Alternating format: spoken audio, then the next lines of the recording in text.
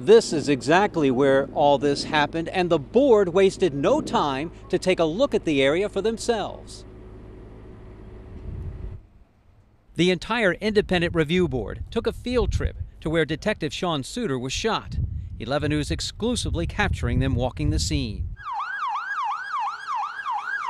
Two competing theories emerged in the November 15, 2017 on-duty death of Detective Sean Suter. Did someone shoot him with his service weapon, or did Suter take his own life? Perfect time. Commissioner Darrell D'Souza convened a panel of experts to conduct a comprehensive review of the police investigation at a cost of $149,000. What the panel declared it will not do, many may find surprising. We are not going to reinvestigate the homicide, but what we are going to do is do an assessment of what the work that has been done, and we are going to carefully make recommendations of best practice and ways that what worked well and what needs improvement. The commissioner gave the board a straightforward directive. Go where the evidence leads. Commissioner D'Souza detailed 5 areas of concentration. First, review the death of Detective Suter. Look into the crime scene investigation.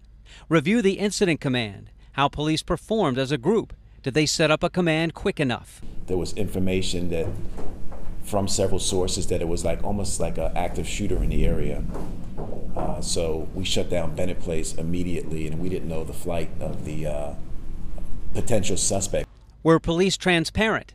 Did they do the right things? Share good information with residents? They'll look at the security of the Harlem Park community.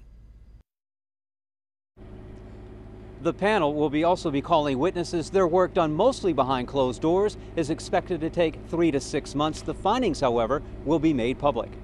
Reporting live from West Baltimore, David Collins, WBAL-TV 11 News.